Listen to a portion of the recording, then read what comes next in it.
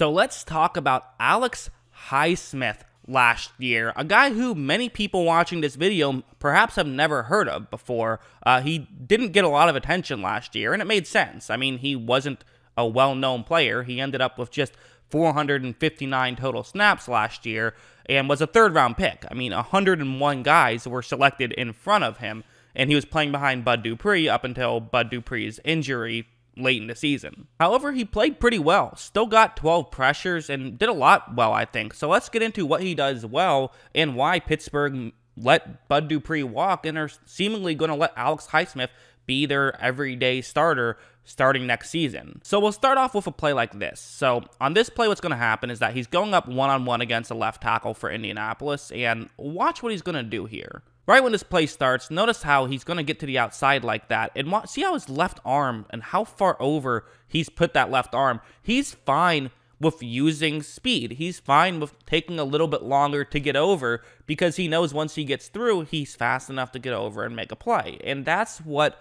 the Pittsburgh Steelers clearly very much value in edge rushers. Obviously, TJ Watt is very explosive. Bud Dupree, very explosive when he was there. It's probably why they drafted Highsmith. It's because they said, hey, this is the guy who is explosive, and it's good handwork at the line. He knows what he's good at, and so this way it can benefit him. And as you see, he's going to get there not quite in time to disrupt the play, but he does at least get a quarterback hit on Phillip Rivers, and again, in theory, if it took Rivers a little bit longer to make that play, then that's how you get a sack, that's how you get forced fumbles, stuff like that. So that's what I look for, is can you beat a tackle, even if it's not necessarily ending up in a sack? You can't be too results-oriented. That was a good play from Alex Highsmith. When I'll go over to this one was just like straight up awesome, and this was like an elite level play. This is probably my favorite play I saw from him last year. So what's going to happen is that you have a left tackle blocking him, but you also have a halfback who's going to go out and chip him. And obviously, Highsmith doesn't know this at the time because, you know, how would he? He's not in the huddle with the Colts.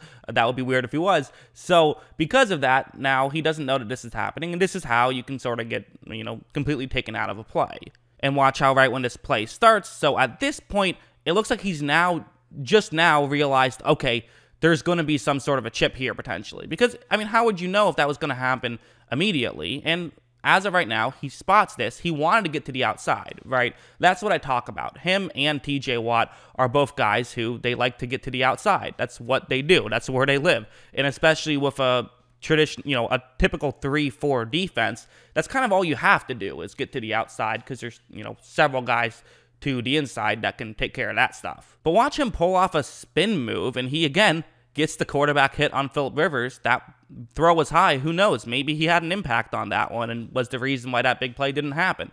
Really good job by Highsmith, I think, to be able to just, do that spin move, get over, and still be able to get into the play to some degree, get another quarterback hit. Spin moves are tough. Spin moves are brutal. Everyone says spin move, probably the most difficult move to pull off, and it's also probably the most difficult move to block if someone does pull it off. So if he can do that consistently, there's some benefit there. And also, he's great in the running game. That's a key factor, because again, I noticed the sacks aren't anything crazy. He has 2 sacks in, again, limited playing time, but still, that's below average sack totals, although I would argue just looking at sack totals can be a bit misleading. There is some volatility there, but also, if you're good in the running game, I mean, some analytics suggest that that's actually more valuable than being good rushing the passer.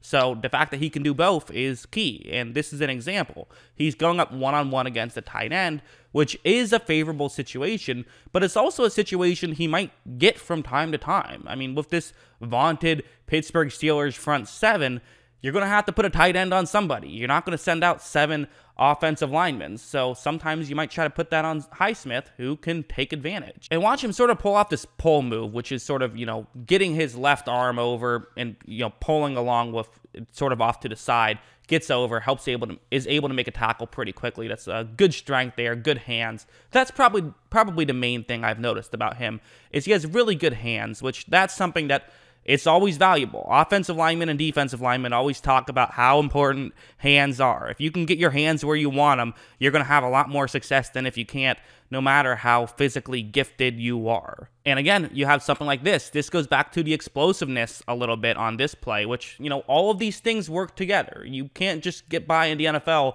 having one good trait. You can do that in college. In the NFL, you have to have multiple good traits, but here's multiple good traits. So you see, that's where he is on the field. And right when this play starts, you notice how he kind of steps in, and at this point, the run is clearly going to Indianapolis's right, but the back is going to try to cut back a little bit. This is all intentional. This is what they're trying to do, and the back usually makes his read from his right to left, which would be our left to right.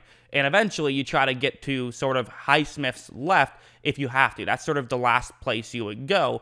But Highsmith doing a good job of running in and putting himself in position where if this is a run in his direction, he can run over and make the tackle.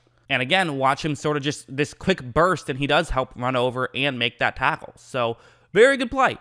He seems to be a good player. I mean, this was just a rookie season, and a lot of edge rushers take a year to develop. So, the fact that he played pretty well as a rookie, I fully expect him to continue to blossom and develop. I think he can absolutely do that. I think it's cool that he can stop the run. I probably would say he's a better pass rusher than run stopper, but I think he's good at both. And again, don't let the lack of sacks fool you. That's also something you see a lot of from rookie edge rushers is they might get a lot more pressures than actual sacks, and then they sort of learn how to turn those pressures into sacks as they get older, which I expect to be the case with Highsmith. So yeah, I think he's a good player. What do you guys think? Let me know in the comments below. What are your thoughts on Alex Highsmith as a player? Always love hearing from you. And of course, as always, thanks for watching.